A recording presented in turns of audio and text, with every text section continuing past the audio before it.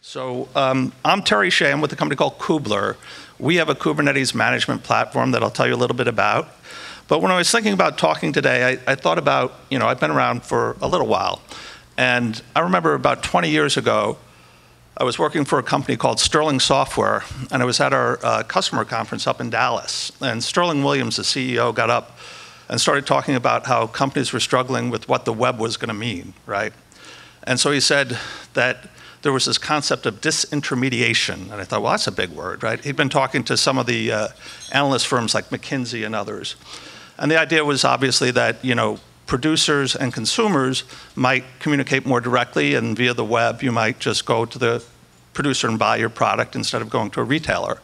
We've certainly seen a lot of change in the last 20 years. That's okay. But what we probably didn't see was that things like Amazon would come along, and things like Uber would come along, and things that would disrupt entire industries would come along.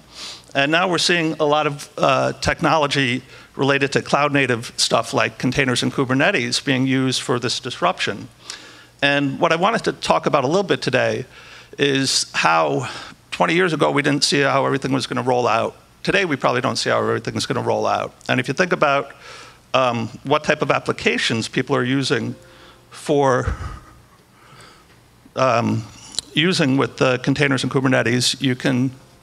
I think I'm having a problem here. The other one. There you go. Operator error. You will see that that it's probably what we're seeing in the market is a little bit different than what we hear about every day. So Kubler is a company that's been spun out by Eastbank Technologies, and Eastbank is a custom software development company. And about 3 years ago, our CTO started seeing the need for using containers in production in our projects, and the environments that they needed to be deployed to included on-premise and cloud environments and hybrid environments as well. And we were looking for sort of a platform that we could use in those environments, and decided to go ahead and build the Kubler solution. And so at the time, they were looking at Docker being great, but it's really local, and Kubernetes is great, but it's great once it's up and running. So how do you get it up and running and handle all the operational and governance aspects of that? And so we'll talk about that a little bit towards the end. But for now, I want to talk about what we're seeing in the market, which is that a lot of the solutions that were originally using Docker and Kubernetes were web and mobile applications, maybe 12-factor apps. And a lot of them were stateless to start. And then over time, more stateful applications started using containers and Kubernetes. And you certainly saw a lot of digital transformation and application modernization projects using the tech stack as well. But what we've seen in the last year has been a tremendous uptick in data science, machine learning, AI projects using Kubernetes. So we'll talk about that a little bit as well, and what impact that might have on your organizations. We're also seeing a lot going on with software-defined networking and network function virtualization. So if you are in the communications sector, this will probably impact you in a big way. And then a lot going on with Internet of Things, right? So IoT, and with 5G and edge computing coming out, there's going to be a lot more data coming in from external devices and locations. So again, this could be very industry dependent. But when you think about DevOps, Agile, process, and transformation, and you start thinking about the applications that are going to use this tech stack, it's probably broader than we're hearing about in general in the media. And that's what we're seeing when we're out talking to customers. So people also want to run these applications in a variety of environments, right? So on-premise, in private cloud, in hybrid cloud environments, in multi-cloud, and even increasingly in edge environments as well. So the next slide, hey, I got this down now, I think. The next slide talks a little bit about what we're seeing in some application considerations. So we could probably go for an hour on this, and I don't want to do that. But with data science, machine learning, and AI, there are a lot of interesting things going on with some of the Apache projects. So with Spark and Kafka, they've actually created what are called operators. And those operators from the framework from the Apache framework can call Kubernetes and say, spin me up some pods, spin down some pods, run this job, et cetera. You can also have your data scientists use their Jupyter notebooks running inside of Kubernetes as well. And there are a lot of configuration considerations that you can find, and there are good companies out there that have built this stuff. People working for places like Databricks and Cloudera that use this technology themselves. People working at Google, et cetera, have done this. Google came out with Kubeflow, which was their Kubernetes solution for TensorFlow, and it used a project called KSonnet, which has since been deprecated.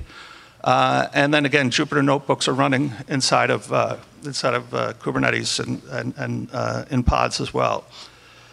What we see in data science is that frequently the need to use specialized hardware comes out. So with GPUs, at first Kubernetes couldn't support GPUs, but if you have a highly parallelized data science project you're running, you can get about 10x improvement using GPUs instead of CPUs. But now you have TPUs, which are tensor processing units, and even field programmable gate arrays, so FPGAs. So that's another consideration when you think about data science is what sort of hardware will your data scientists need to use. With network function virtualization and software-defined networking, there's a project called ONAP, which is part of the Linux Foundation with software contributed by AT&T. And then Intel has come out with a network overlay for that project called Multus. So when you're looking at containers in Kubernetes, you may have some specific configuration things that you're going to want to do depending upon the applications that your users are running. With web, mobile, and microservices-oriented applications, I think there was a little talk so far about service meshes. So if you've heard about Istio or Linkerd, those are probably the two that you would want to look at. One of the speakers yesterday, I think it was Dan Kirkpatrick, said he liked Linkerd better than Istio, which I found interesting because Istio probably has better mind share in the market today, but those would be the two that I would look at. And then when we talk to customers about their web and mobile and microservices-oriented applications, outside of Kubernetes, they're used to having flexibility for blue-green deployments and canary deployments and those sorts of things. Kubernetes itself uses a rolling deployment as a default mechanism. So there are ways to do it with Kubernetes, but it's a consideration that you may want to think about while you're looking at that sort of thing. With hybrid applications, we're working with some financial services companies on how they handle the auto-scaling of front-end cloud-native resources because you develop auto-scaling capabilities with containers and Kubernetes. And if your application is truly hybrid, on the back end, you have limited resources going to your back end systems, and your front end can overwhelm your back end. So how do you handle scaling in those environments? And then with IoT and Edge, there's a lot of interesting developments going on now. So the Eclipse Foundation, and I know this tends to be a number of people have said this is a bit of a Microsoft town, that there's a lot of Microsoft here. So I'm not sure how many Java guys there are in the audience, but the Eclipse Foundation has gotten together with the Cloud Native Computing Foundation for a working group focusing on Edge and IoT projects, and they're defining standards and architectures for that as well. And then Huawei came out just in December with a project called KubeEdge. So I could put another 40 or 50 things up on this slide. The point is that the diversity of application types and the technologies that you use with containers and Kubernetes and related cloud-native technologies intersect, right? And so as you're thinking about DevOps and container technologies, cloud-native technologies, consider how this is going to evolve over the coming years, that you want to have a flexible architecture that can plug in different components as needed. So I'll tell you a little bit about how we view operationalizing Kubernetes and centralizing operations. By role, you want different capabilities. So developers, you definitely want to give them self-service capability. You want to make sure they're using conformant Kubernetes because, again, there are different plugins you may wind up using. You, of course, want security and reliability and all the sort of mom and apple pie stuff, right? Performance, portability, et cetera. We've done some webinars on portability with Kubernetes and Docker and container applications. If you want to look at those, they're pretty good. And I think, in general, organizations recognize that they want to have portability of their applications across multiple clouds. but when you get down to actually working with developers, it's very, very easy to grab a service and to not really treat it as an external dependency, and so you become less portable. In terms of the operation side of things, and here we talk about everything from SREs and DevOps and DevSecOps. Yesterday, I think the speaker from Shell talked about data ops, so we could have included that as well. You want to have organizational multi-tenancy. You need to have RBAC in order to really to provide things like self-service. You're going to need monitoring, logging. There have been, and we're going to talk a little bit about that in a minute. There have been a number of folks focus on that here. And then, image management and identity management as well. So what we built with our platform, and what you could use as a pattern, really is the concept of in the middle keeping containers and Kubernetes sort of pure and open source, right? So don't touch that stuff. But around the edges, you want to put in security and governance, and you want to put in operational controls. So there are a lot of different boxes on this diagram. I won't read them all to you. But that's what we've tried to do, is to say that when you're using Kubernetes, make sure that you use something that's open source, and then have your operational and security and governance features included around there as well.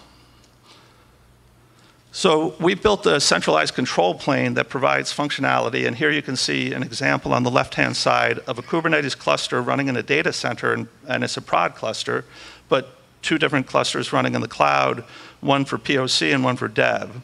And then the functionality from an API, the UI, the operations, log collection, monitoring, et cetera. And then down to the infrastructure management layer. So with Kubernetes platforms, frequently there is a relationship between the platform and the automation it includes for interacting with infrastructure deployment. So the guys up here a minute ago were talking about Red Hat and OpenShift, and Ansible is their choice there. You see a lot of Terraform in the market nowadays, right? And even things like Chef and Puppet can be used for deploying infrastructure. With our platform in the cloud, we've integrated with things like CloudFormation and Azure resource management templates. We've integrated with VMware, vSphere, and those sorts of things. But the idea is from a single console, you may want your operators to be able to deploy, say, give me these servers or give me these VMs on-premise or in the cloud, and then automatically deploy Kubernetes to it. Because being able to spin up and tear down pods and clusters very quickly and making it easy for your operations team enables your dev teams to use this technology quickly and in an agile fashion. So here's a sort of view of a control plane with a couple of different clusters running. You can see that it has here, and this is kind of a little bit of an older view of our control plane. I'll have to update that. But it has different functionality along the left. It's sort of a top-level control plane for an IT operations team. What we found when we're deploying in enterprise environments is that there really is a tension between cloud-native technologies and enterprise security and governance. So in many enterprises, you hear that, hey, these born-on-the-cloud companies are using containers, they're using Kubernetes, they're spinning things up, they're running very, very fast, but then you run into your operational and security requirements internally. So we've even deployed Kubernetes in isolated environments for financial services companies where they're like, we don't want it going out to the internet and downloading anything at deployment time. It has to go to internal registries, internal image repositories, et cetera. So the idea here on the left, you can see a bit of a screen that says, in a cloud environment, you can deploy to existing VPCs and subnets and security groups instead of having your automation platform deploy those automatically. And financial services companies have told us that that's one of their requirements, that they need to not have a solution that's deploying and creating subnets and VPCs, that is doing it to existing ones and to keep that in private IP addresses. On the right, you can see a custom cluster specification. So people come to us frequently and say, here are our requirements. And we have a nice UI, but the UI can only do so much compared to what's under the cover. So we will create a custom cluster spec and say, here, use this and go deploy this. So it provides the type of flexibility you need for your security and governance and operational customization requirements on-premise. So talk a little bit about the log collection, monitoring, and audit components here. And I think you've probably heard a few times over the last day and a half that Prometheus and Grafana are frequently used in cloud-native technologies. So what we've done, and you can see on the slide, is create a solution that utilizes them out of the box and is deployed automatically, and it discovers node services, pods, and through the Kubernetes API, and then queries metrics from the endpoints. But we've also then created a centralized monitoring capability. So if you have clusters running in multiple environments, and you probably will at some point if you don't already, then you can actually, from a single pane of glass, see your clusters running in Azure, in Amazon, and on-premise in one place. And so we use a number of different solutions in order to make that happen. So some of the considerations around monitoring include things like resource tuning for Prometheus.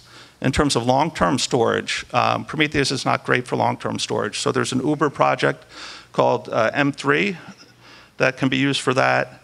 And then you have file growth with a lot of clusters. You want to have metrics labeling, and you want to look at the load on the API, on the Kubernetes API server.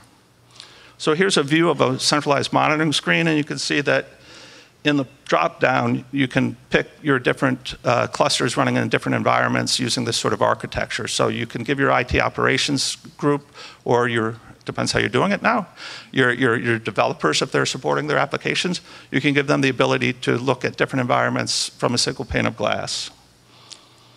Our logging leverages Elasticsearch and uses FluentD as well, running on the nodes.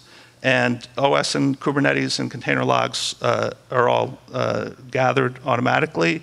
And then, like with the monitoring, we have a centralized log collection that leverages things like RabbitMQ shovels and MQTT for forwarding.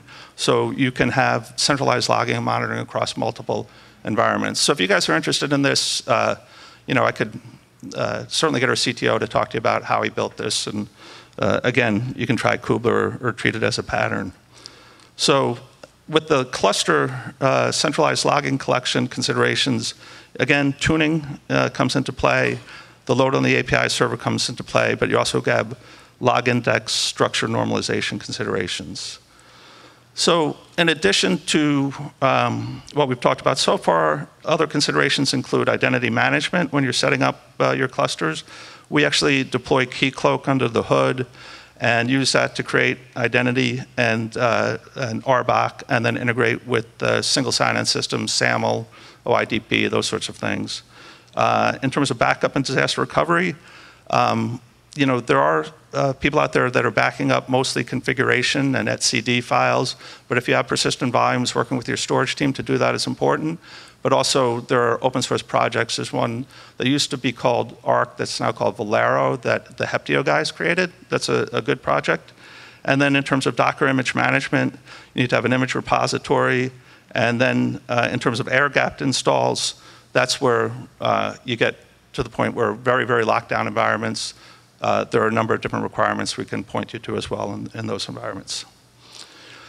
So I thought in closing, I would talk a little bit about some of the CI/CD projects we're working with. The guys at Circle CI came to us recently and said, hey, we have this concept of orbs, which are very lightweight, but they could integrate your Kubernetes platform with our CI/CD capabilities. And so we're going to build an orb and probably release it in May and announce it at KubeCon in Barcelona, which will be a nice place to announce it. And so the idea is to make it easier to deploy on top of Kubernetes through a CI/CD pipeline. There's also some guys at Dynatrace from Austria who came to visit us in Washington, D.C., where we're headquartered, and they have a project called Kepton that you can check out, and they're trying to do something very similar. Their project will eventually leverage application performance management testing for deployment stages and for validation. So that's what Dynatrace does, but it's an open source project. That's very cool. And we have some online material around using things like Istio and Spinnaker for continuous integration and deployments, and for doing things like Canary deployments as well. So thank you.